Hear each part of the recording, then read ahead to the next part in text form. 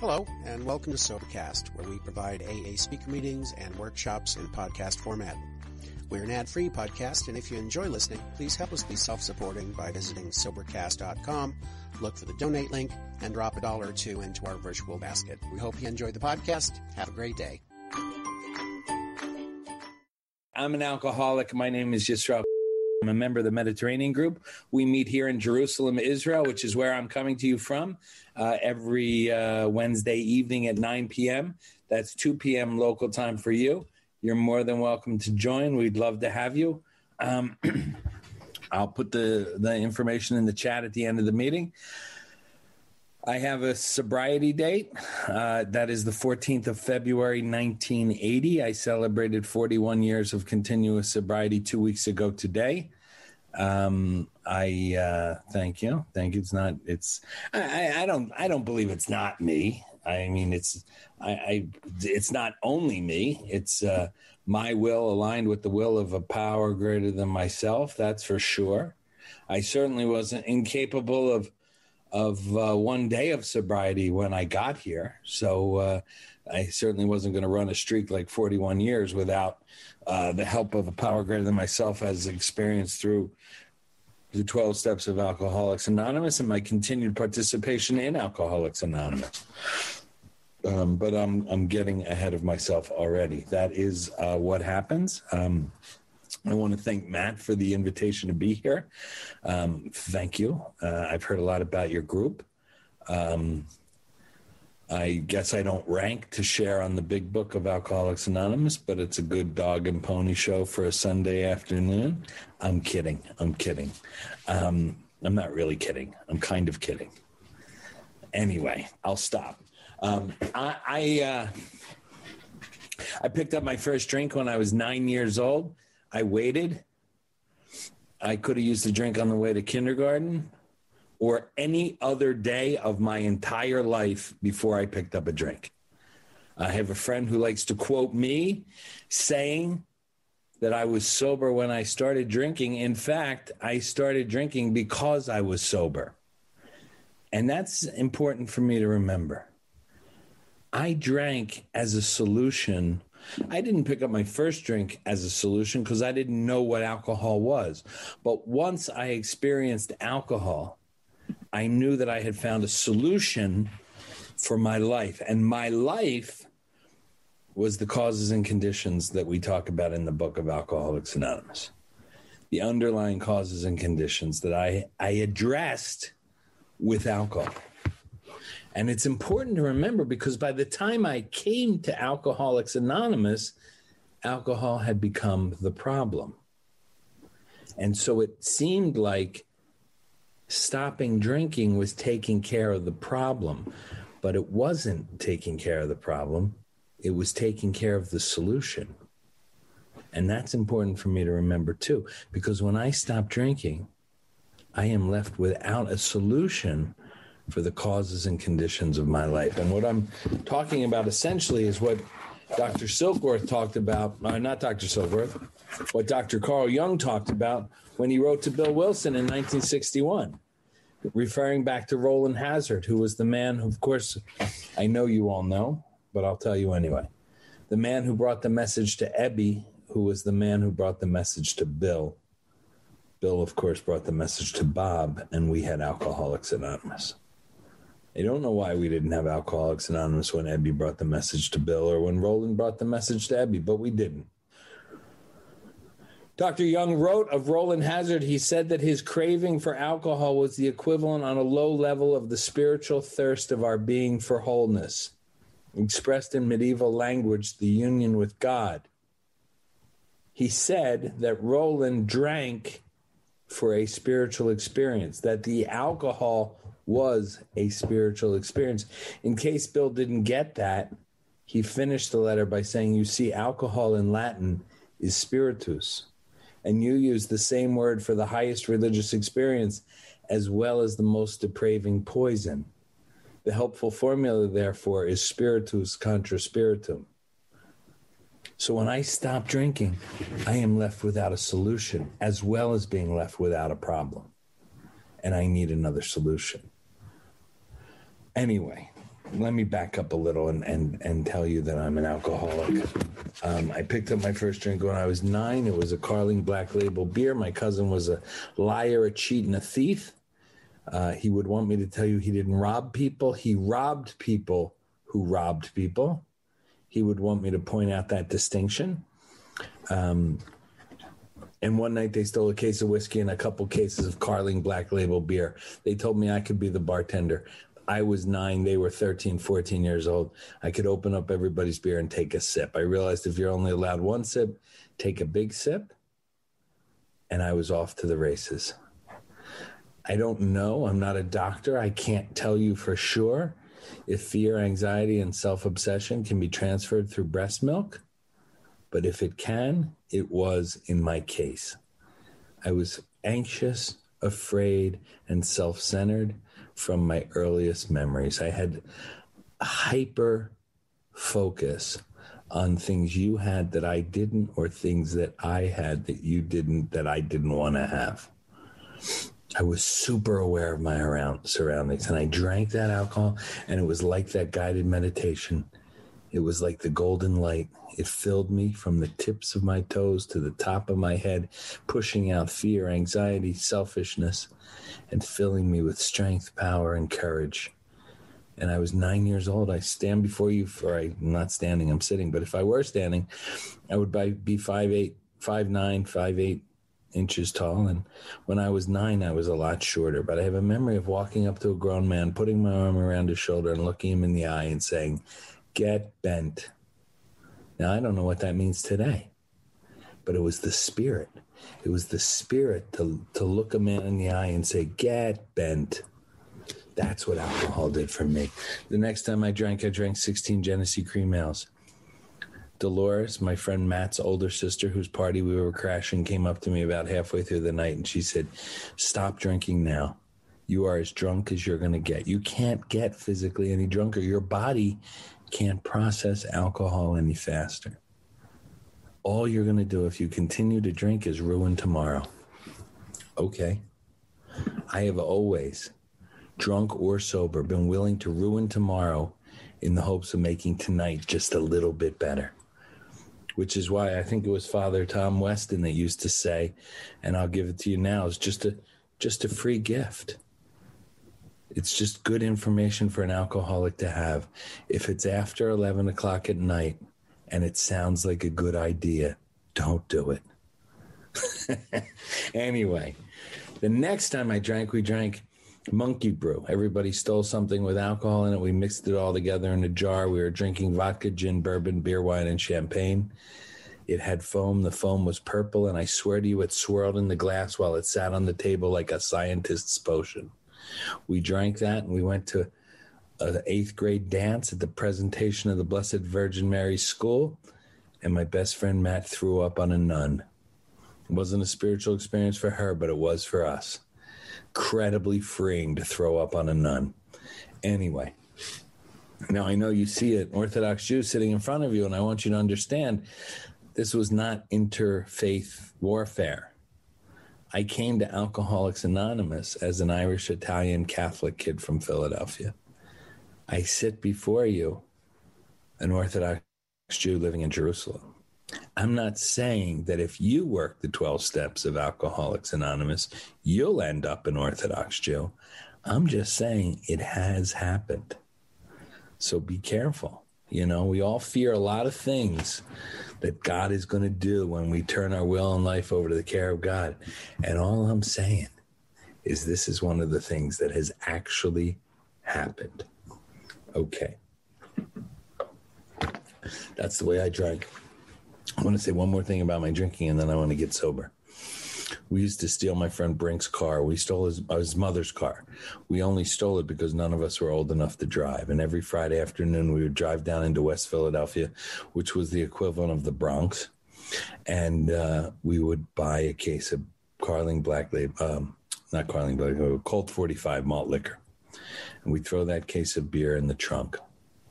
And 8 of those would be for me, 8 would be for Brink, and 8 would be for Johnny Cargan.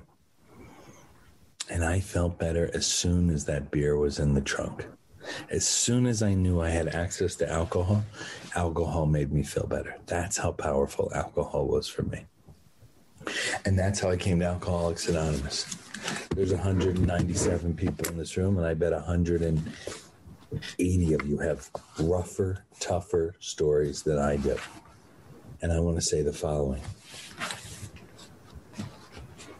I have hung my hat, my alcoholism hat, on the idea that is referred to in the 3rd chapter, where it says the idea that somehow, someday, he will control and enjoy his drinking is the great obsession of every abnormal drinker. I believe the abnormal drinker that Bill is talking about is the very same real alcoholic that he's referring to at the top of the page.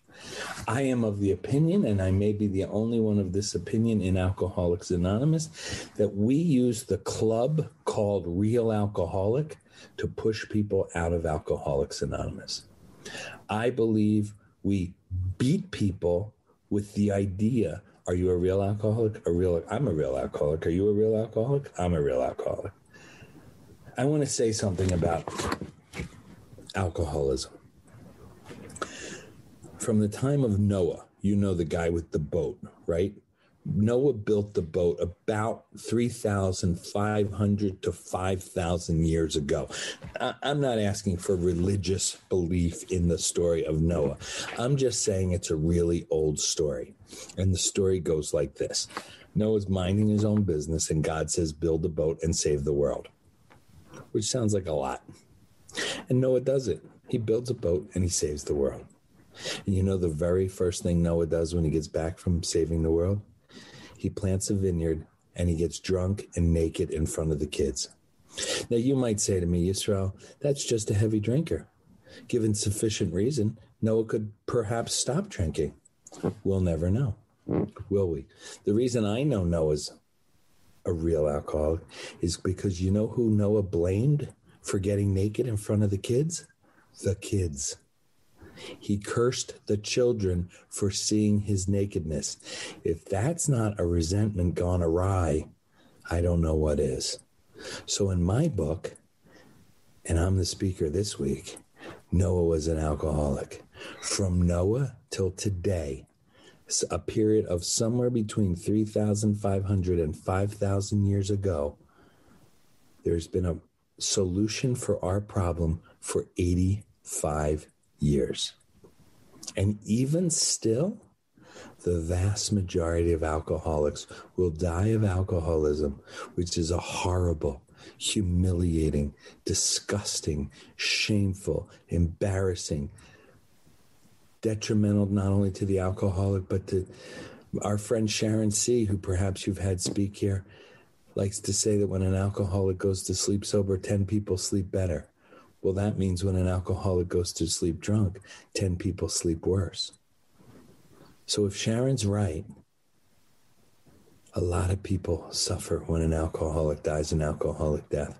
And to this day, despite our tremendous success against the disease of alcoholism, the vast majority of alcoholics still die of alcoholism without ever having darkened the doorway of an Alcoholics Anonymous meeting.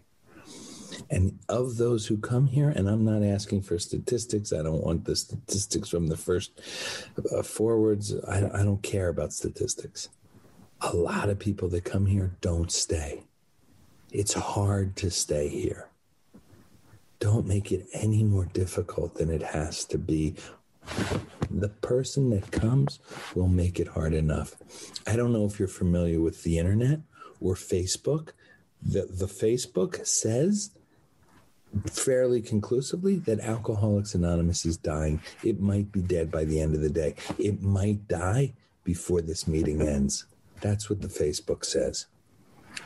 I'm here to say that the Alcoholics Anonymous is not dying. I don't care what the Facebook says. Alcoholics Anonymous is alive and well. I know that because I'm sitting in a meeting called the Bronx Big Book Study. I have a big book. And as long as I have a big book, Alcoholics Anonymous will not die. I will promise you that tonight. So we're not dying. And we're strong. We're powerful. God is everything, my friends.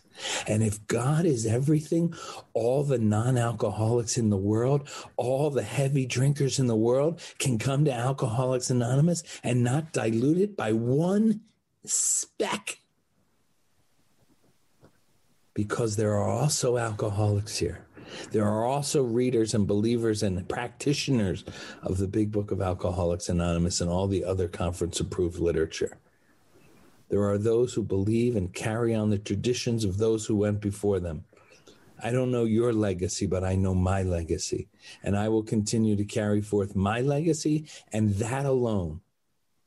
And I'm no superstar. I'm just one guy. But that alone will stop Alcoholics Anonymous from disappearing.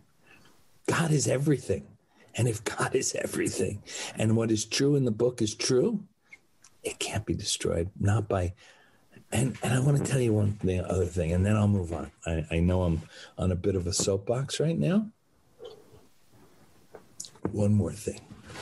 I've known a few alcoholics, not that many, but a few. Not a one of them has any interest, zero, in Alcoholics Anonymous. They don't want to belong. They don't want to attend meetings. Every once in a while, they'll come out to hear me share. They don't think it's so much fun or so great. They're just not impressed. So that's what I want to say. And I'll move on. I came to Alcoholics Anonymous, as I said, in early February of 1980. Something happened when I got to Alcoholics Anonymous. I sat in the clubhouse that I thought was Alcoholics Anonymous because that's where the phone that had said Alcoholics Anonymous in the phone book had rung. I sat there all afternoon and I met a bunch of people. Everyone did basically the same thing. They shook my hand. They sat and they told me a little bit about themselves and their alcoholism. They gave me a card that said their name, their number, and most of them wrote call anytime. They shook my hand, they gave me the card, and they said, you feel free to call me anytime. And I'm convinced that they did that, and I do that for the very same reason. One, I know they're never going to call. It is safe to say call anytime. That's why I drank, so I wouldn't have to call a complete stranger in the middle of the night and say, what, I'm afraid? One guy took my number. I stayed that entire day. I went to a meeting of Alcoholics Anonymous that night. I have no memory of that meeting. I had gone there because my friend Lizanne had gotten sober and I had noticed a change in her eyes. Later that night, at the end of that meeting, her older brother George gave me a ride home. He told me that in order to stay sober, I should get rid of the radio I was carrying and get a haircut. Now, it's important to read the book because neither of those suggestions are in the book. You can listen to whatever kind of music you want, and your hair can be as short or as long as you want. It's not in the book. Anyway, one guy took my number. In the middle of the next afternoon, my phone rang. And he said, hey, Chris, how are you? And I said, oh, I'm all right. I was a little, who is this guy and what's he doing? And he said, how'd you like to go to a meeting tonight? And I said yes, because that's what I say. But what I really was thinking was, Paul, I went to AA yesterday. You mean I got to go to AA 2 days in a row? That was a little much, I thought. I didn't want to rush into anything. But I went to that meeting, and I sat there. It was a beginner's meeting of the Paoli Young People's Group. And everyone went around that room and introduced themselves as an alcoholic. And I didn't know if I was an alcoholic or not. I certainly didn't know if I was a real alcoholic. I didn't know if I had a peculiar mental twist. I didn't know if I had a physical allergy. And I didn't know about the phenomenon of craving. I didn't know about Bill or Bob or Ebby. I didn't know if God was everything or God was nothing. I didn't know nothing about nothing. And thank God, nobody asked me. I didn't have to pass a test. I sat there, and Paul must have noticed how uncomfortable I was because he was the second to last person. I was going to be the last person to introduce myself, and he simply said, my name is Paul. And I said, my name is Chris. And that's how I went that day. And by the end of that meeting, 1 hour later, I was running around the room saying, if you're alcoholic, then I'm alcoholic. If what is wrong with you is what is wrong with me, then I have alcoholism. Because what you had done for that hour is exactly what Bill Wilson had done with Bob Smith in May of 1935. You told me about yourselves. You told me how you were alcoholic and what that meant to you and how you felt and how you acted and how you responded to life. And based on what you said about yourself, I realized that if you were alcoholic, I was alcoholic because I responded to life and reacted the same exact way you did. And believe me, in my family, if you come through the mental illnesses with alcoholism, you're doing very well. In my family, I come from a long line of crazy people. In my family, having alcoholism is like going to Harvard. You're doing quite well. Anyway, Paul became my sponsor, and he started taking me to a bunch of meetings. We started talking every day, and we started looking at the steps, and we started down this path, And we did that every day for many months. And then one day he said, at the end of every conversation, he used to say, don't drink and go to meetings. And I would say, amen. I was so glad I got the smart one. I saw there were some dummies around here, and I'd really gotten one of the highest level functioning sponsors that I could have found, because he was perfect for me, is what I'm cutely saying. And then one day he said, don't drink, go to meetings and pray. And I stopped calling. I stayed active in Alcoholics Anonymous, but I didn't call nearly as much. And I know we do that. I know I have guys that do that too. Stay in the game. Stay in the game. I don't know who said this before the meeting, and so I'm not calling out anyone in particular. I really, really, really, really, really do not know who said this. But someone said, I'm glad to be here and not at one of those gobbledygook meetings. I'm going to ask you to do something. Whoever said that, and I know that we all have those moments. I'm going to ask you to set aside everything you think about, everything you think you know about meetings of Alcoholics Anonymous that don't fit your particular criteria of what makes a good meeting. Because I'm not God, and I don't know what works for someone else. I only know what works for me.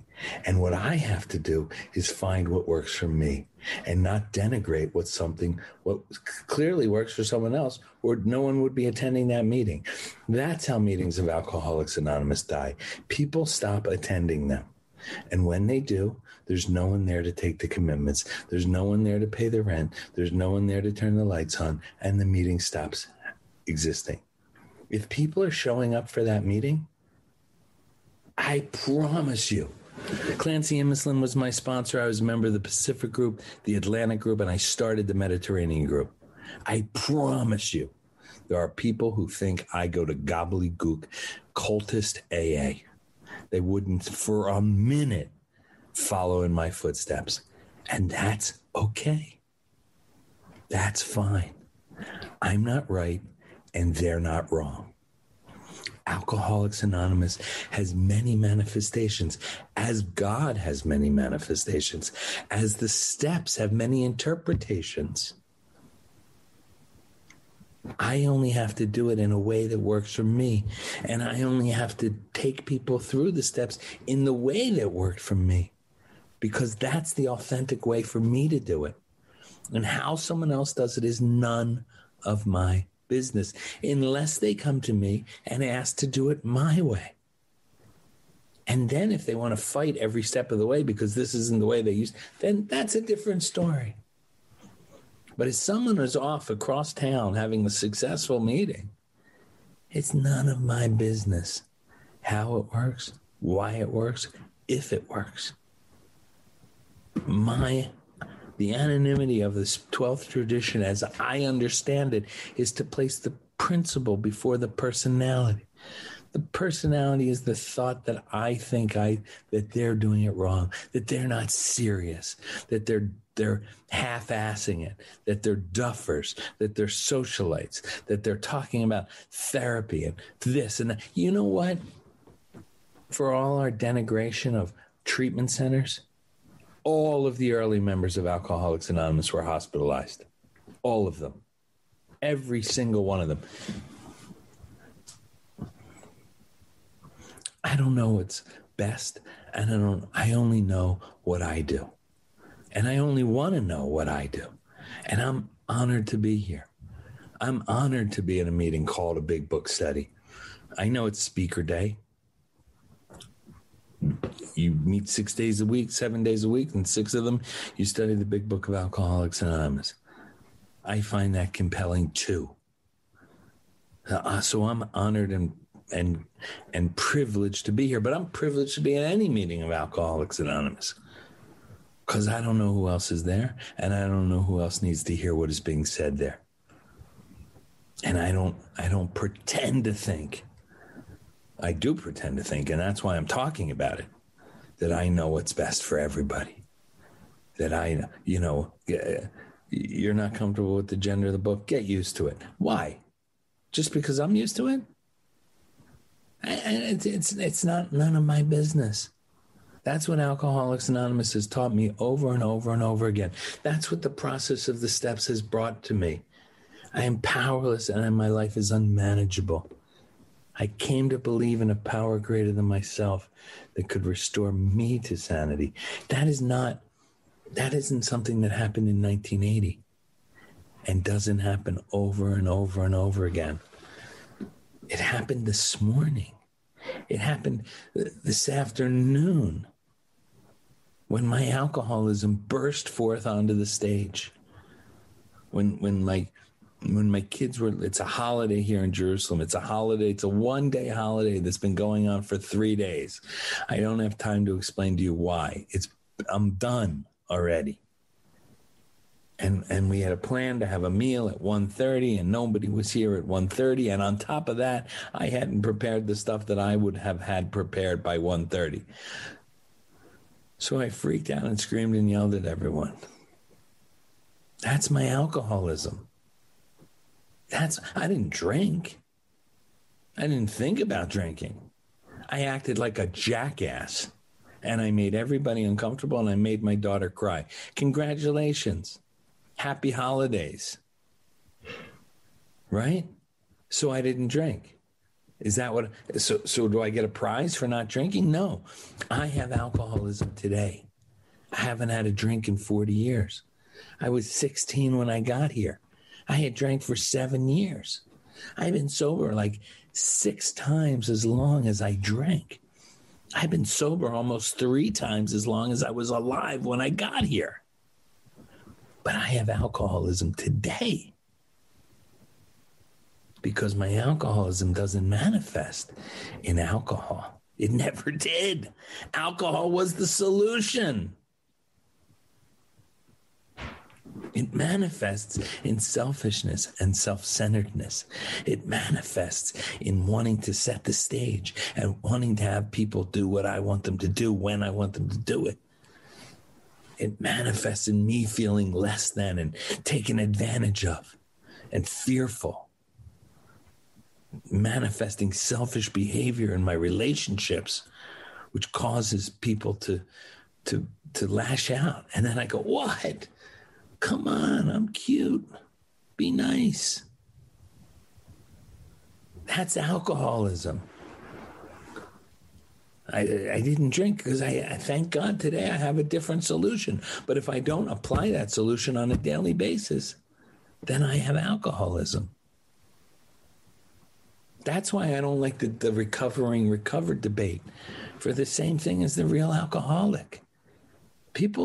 When people say to me they're recovered from alcoholism, it sounds to me like they don't have alcoholism anymore. And I don't know if that's what they mean or not. But what the book clearly tells me on page 85 is that I am not cured of alcoholism, that I have a daily reprieve contingent upon the maintenance of my spiritual condition. The maintenance. I know a lot of people are here because they're sweet and they're kind and they're generous and they follow me around. And I wish I had more different things to say. I say this all the time. It's the maintenance that I'm responsible for, not the spiritual condition. Today I was not in fit spiritual condition, but it wasn't magical that I wasn't in fit spiritual condition. It's because I wasn't doing the maintenance. Because I was indulging and feeling like I was being taken advantage of by others. That they were manipulating me and my children and how much time I had with my children. And that I should have had more. And I should have gotten more. Instead of being grateful for what I had in the moment I had, instead of being in the moment and saying, wow, thank God that we're sitting down for this meal, I flip out. And then you know what? Then we're not sitting down for the meal. Then there's people crying and people wandering around, and it's a mess like that. That's alcoholism, my friends. That's alcoholism. That's where my alcoholism lives today. I wanted to talk one more thing about chapter 3, because it's become apparent to me that, it's there, and it's been there since I got sober, and I read it. I'm sure I read it a long time ago. What I'm talking about is the middle of page 33, where it says, young people may be encouraged by this man's experience. And this man that we're speaking about is the man who had some trouble with his drinking and stopped drinking of his own accord for 25 years.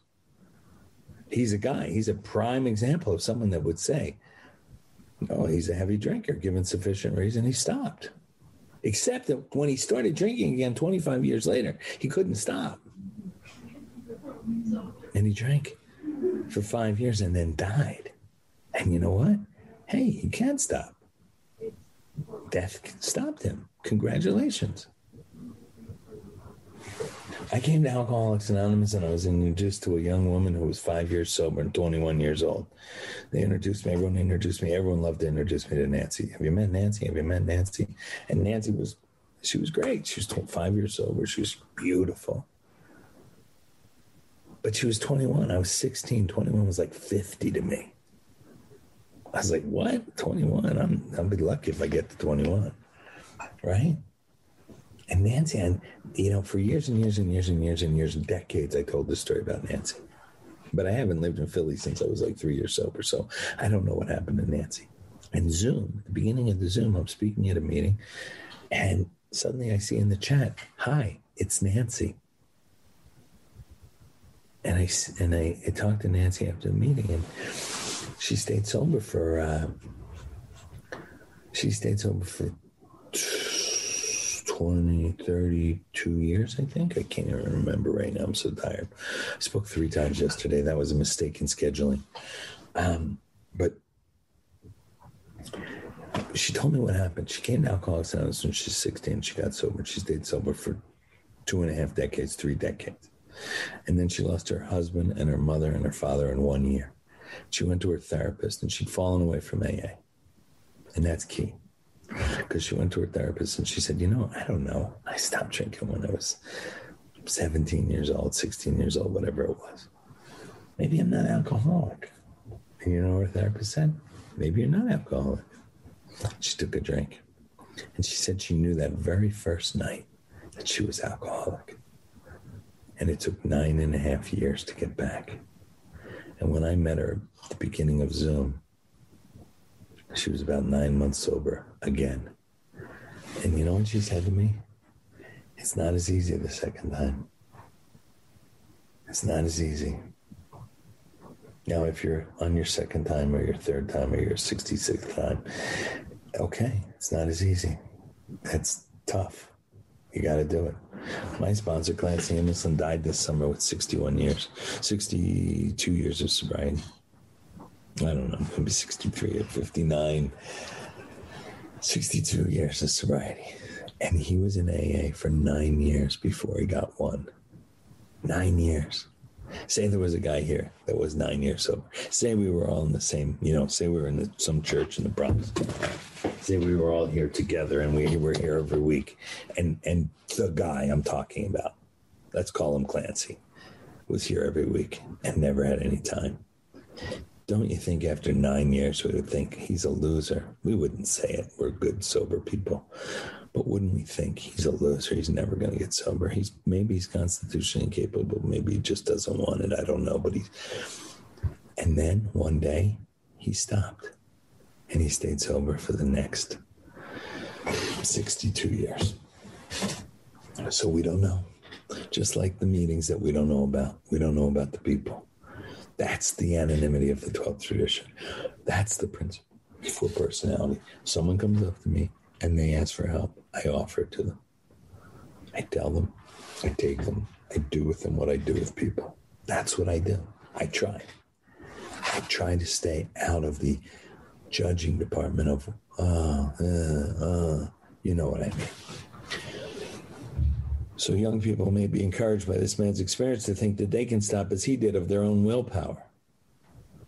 We doubt many of them can do it because none of them really want to stop. That's the important first ingredient, actually wanting to. And hardly one of them, because of the peculiar mental twist already acquired, will find he can win out. Several of our crowd, men of 30 or less, have been drinking only a few years, but they found themselves as helpless as those who had been drinking 20 years. If you've acquired this peculiar mental twist and you've only been doing this for a short time, don't feel you have to die or almost die or do this for decades.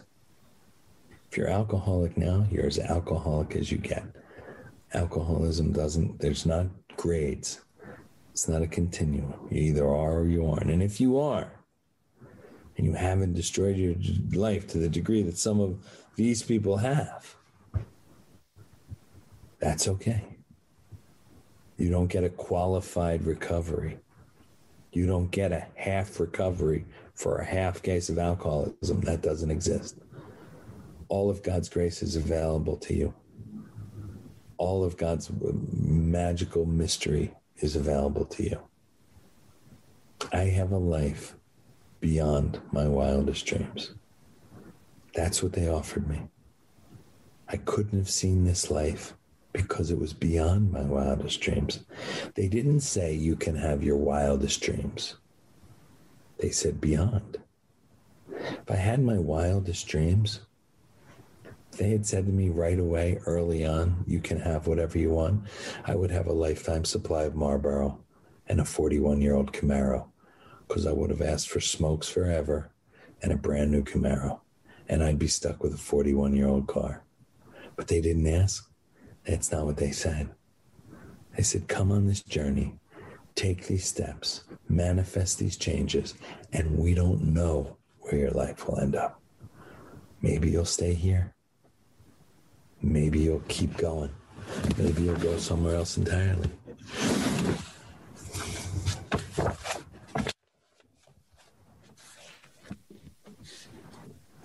Part of what I want to say as I begin to wrap up is that what I ask for you is to stay active in Alcoholics Anonymous. Because somebody stopped drinking today, or yesterday, or will tomorrow. And they'll show up in Alcoholics Anonymous, and they won't know a goddamn thing about how to do this. And please God, someone will be here with the experience to show them what they need to do. And, you know, when I got here, it wasn't guys that had gotten sober. It was February of 1980. I wasn't greeted by guys like the lowest rung on the marketing chain. I wasn't greeted by guys with their fingers in the book going, well, let's try this. I wasn't greeted by guys that had gotten sober in January, December, and November of 1979. I was greeted by people who had rich, full lives with decades of sobriety. And they had careers and they had families, and they still made time to come to Alcoholics Anonymous, to give what was so freely given to them. And they did that, I believe, because that is the tradition of Alcoholics Anonymous. That is what Bill did. That is what Bob did. I mean, think about Bill for a second. 6 months of talking to guys and nobody gets sober. Not a one. And then he meets Bob, right? And we have this fateful meeting in Akron, Mother's Day, 1935. Right? And I heard it from his son's mouth. Dr. Bob's son, Smitty, was in that car that day. And he heard his father say to his mother, we'll give this bird 15 minutes. Because Bob had been talked to about his alcoholism by everybody in his life. He joined the Oxford group to stop drinking. He had shared with them his profoundest fear, which was that he could not stop drinking. He knew he was an alcoholic, and everyone in his life knew he was an alcoholic. And he said to his wife, "We'll give this bird 15 minutes. And he stayed for 6 hours. And he stayed for 6 hours, I believe, because Bill didn't talk to Bob about Bob. Everyone else in his life, I would bet, talked to Bob about Bob. Bob, you should stop.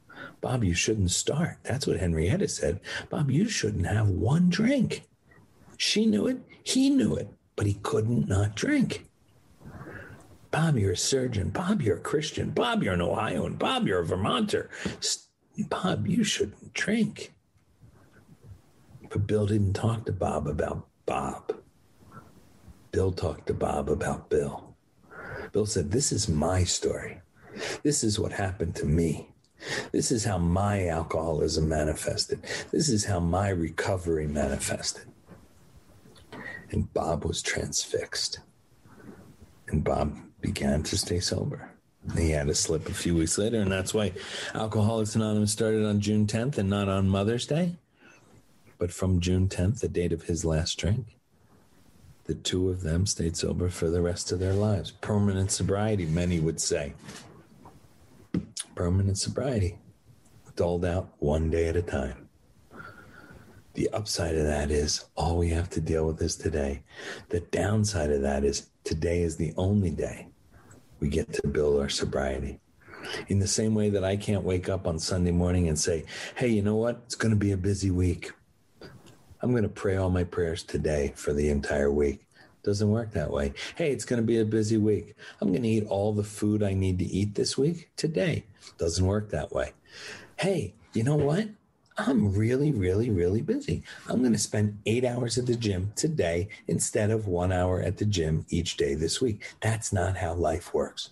There are things which have to be done each and every day, like breathing, like showering for many of us, like sharing gratitude and asking for help and helping someone else and giving this away. I want to just say a couple more things and then wind down and start to wind down. You know, I come to Alcoholics Anonymous to give. That's what I do. Somewhere along the line, you hear people say that this is a selfish program. It's not a selfish program. It's a selfless program. People treat it like therapy. I know now I'm doing exactly what I just said gobbledygook shouldn't do, right? This is what I want to say. Those of us that have manifested the 12 steps of Alcoholics Anonymous, worked the 12 steps of Alcoholics Anonymous in our life, and have had a spiritual awakening as a result of these steps, I believe we are here to give that experience away. Not in arrogance, but in humility. That is the challenge. How do I give the message away in a way that someone wants to hear it? That is my challenge. But that said, it doesn't change the fundamental nature of what I'm doing. I am here to give. Of course I get. I can't help but get. But I'm here to give. In my experience, when I come to Alcoholics Anonymous to get, it's pretty paltry. What there is to get here, it's pretty rudimentary. Bill Wilson called it a spiritual kindergarten. I've been here for 41 years. No one would spend 41 years in kindergarten if they were in kindergarten to get. Yes, I get from my sponsor. I get from continued step work. But I'm in a meeting right now of Alcoholics Anonymous. I'm surrounded by other alcoholics. I'm here to give. How do I give in such a way that someone is able to take? That's my challenge. That's, sure. Be loud, be proud, it takes different kinds. I mean, some people, I'm just simply describing how I want to be a giver in Alcoholics Anonymous. I don't mean to say that, if someone calls me up and says, I want to do this and it involves something that I'm not familiar with, I'll say, sure, because I'm here to give. No, I have a specific thing to give, and I attempt to give it that way. That's what I'm here to do in Alcoholics Anonymous. I want to read one more story. Bill Wilson wrote the following story in where's my page? Here it is. 1957 in the Grapevine. He wrote an article called The Greatest Gift of All. The greatest gift that can come to anybody is a spiritual awakening. Without doubt, this would be the certain verdict of how every well-recovered alcoholic in AA's entire fellowship. Okay? Bill sides with the recovered. I side with the recovering. So then what is this spiritual awakening, Bill asks? This transforming experience. Those are Dr. Young's words. How can we receive it, and what does it do? To begin with, Bill writes, spiritual awakening is our means of finding sobriety. And to us of AA, sobriety means life itself. We know that a spiritual experience is the key to survival from alcoholism, and that for most of us, it is the only key. We must awake or we die. So we do awake, and we are sober. Then what, Bill asks? Is sobriety all we are to expect of a spiritual awakening? We've heard that argument, right? We've heard someone stand up in AA or sit down and speak loudly and say, that's the only thing you get here in AA is sobriety. We don't offer cash. We don't offer prizes. We're not in the relationship business. We're not in the career business. All that we offer is sobriety. The result is a spiritual awakening. Bill writes, again, the voice of AA speaks up. No, Bill writes. Sobriety is only a bare beginning. It is only the first gift of the first awakening. More gifts are to be received. Our awakening has to go on. And if it does go on, we find that bit by bit, we can discard the old life, the one that does not work, that did not work, for a new life that can and does work under any conditions whatsoever. I love that, bit by bit. Not all at once, not with one trip through the steps, not with one good fourth step, not with a great fifth step, bit by bit. Regardless of worldly success or failure, he writes, regardless of pain or joy, regardless of sickness or health, or even of death itself, a new life of endless possibilities can be lived if we are willing to continue our awakening. That is my hope for each and every one of us, that we stay active in Alcoholics Anonymous, that we stay here to give this message away freely as it was given to us, that we offer the freedom we've been given to whoever wants to take it, and that we continue our awakening, that we continue to avail ourselves to a new life of endless possibilities. That might mean being and staying exactly where you are, and it might mean going far afield. It doesn't really matter which, as long as it's your life. That's what I hope the message that I share tonight is. Not that you can have my life, but that you can have your life. We often say when we speak in Alcoholics Anonymous that our job is to tell in a general way what it was like, what happened, and what we're like now. But it says one other thing. It says at the end of in the middle of page 29, at the end of There Is a Solution, the second chapter. It says each individual in the personal stories at the back of the book describes in his own language and from his own point of view the way he established his relationship with God. These give a fair cross-section of our membership and a clear-cut idea of what has actually happened in their lives. We hope no one will consider these self-revealing accounts in bad taste. Our hope is that many alcoholic men and women desperately in need will see these pages. And we believe it is only by fully disclosing ourselves and our problems that they will be persuaded to say, yes, I am one of them too. I must have this thing. That's what people in Alcoholics Anonymous have done for me for 41 years. Not just at the beginning, but each and every day since. I've walked into a meeting discouraged, down, depressed, fearful, anxious, or ecstatically happy. And one more time, someone has shared their story, and I said, yes, that's me. That's what I need. That's what I am. That's what I have to do. But in order for that to happen, we all have to be here. We all have to stay here. And we all have to share from our hearts.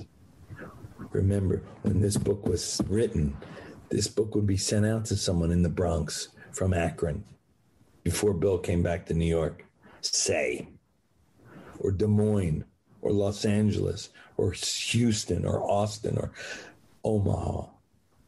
And they fully expected someone to read this book and manifest this change and build up a fellowship around them by sharing this message with each other. So those stories in the back of the book were speaker meetings, points of identification, where people would come and they would say, yes, I am one of those too.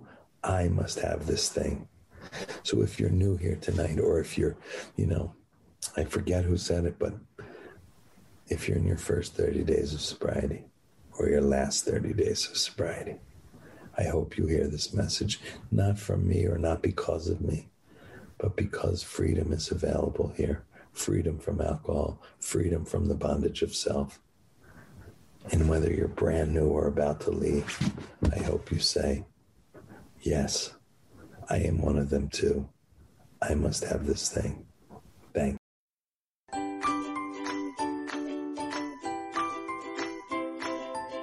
Thanks for listening. I hope you enjoyed the podcast. Sobercast is ad-free, and we'd like your help in order to keep it that way. So if you'd like to help us be self-supporting by pledging $1 or $2 a month, visit Sobercast.com and look for the donate links. Thank you very much.